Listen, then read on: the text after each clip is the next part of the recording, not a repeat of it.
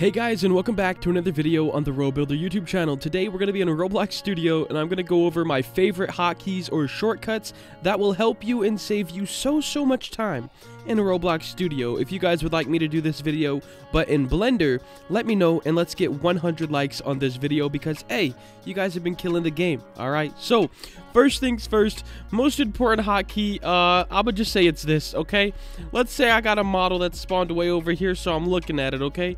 And I'm like, oh my god, I need to get back to my map. What I could do is I could just drag over the part or click the part if I see it, you know, like boom. I can't even click because it's so far away.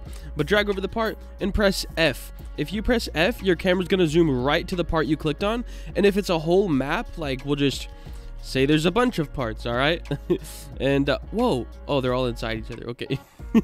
Say there's a bunch of parts and I press F. I could just zoom straight to the parts, okay? So, there's that. Let me go ahead, boom, and delete some of these guys real quick because we don't need all of them, all right? Up next, we have holding control while scaling a part, okay? If I scale out this side, as you can see, like, it's not going to be even. Say this is like a window or something, and you need it even on both sides. If you hold control, it will scale both sides at a time, and it doesn't matter which axis you're doing it on. So that's definitely a pretty cool key. Control Z, I mean, that's the best key in any program ever, just letting you know. But holding Alt is definitely good, or I mean Control is definitely good to scale out both sides at once. Now, for Alt, guys, if we're gonna do Control D is duplicate, that's another good one. So now we have two parts by pressing Control D. We're gonna group these together with Control G. Now it's a group, all right? And then Control U is ungroup. So boom, there you go. But we're gonna group these together. And a lot of people didn't know this tip from the live stream, but I'm gonna go through it again. If you hold Alt while something is a model, check it out. I can click parts within a model by holding Alt, which is a very nice thing. Definitely one of the things I use the most in the studio. Now, for all of us builders, we might get tired of going up here to these tools and saying, oh, I need to rotate 90 degrees.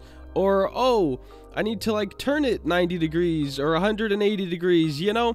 That gets kind of tiresome. So we can just click on this part, click Control R, and that rotates it. Perfect. And it goes by 90-degree increments, so twice we'll do 180 degrees. And then if you press Control T, it turns the part. So say I wanted to make this a wall, and or here, we'll just do it like this. Let me go ahead, boom, boom, and bro, I want a cross, so I'm gonna press Control D and then Control R, and now we have a cross. And then I can press Control D again to duplicate it, and then Control T, and now we have a cross this way.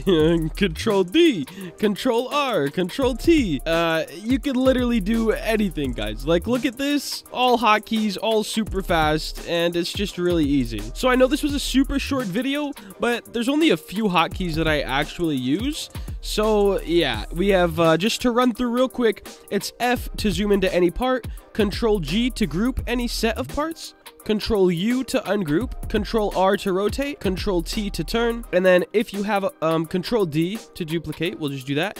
And then if you have models that are in a group, you can hold Alt to select a model within a group. Now guys, if you have any other super awesome hotkeys that just save you a lot of time, be sure to leave them in the comments below. But that is going to wrap up this one. I hope you all have a great day. Later.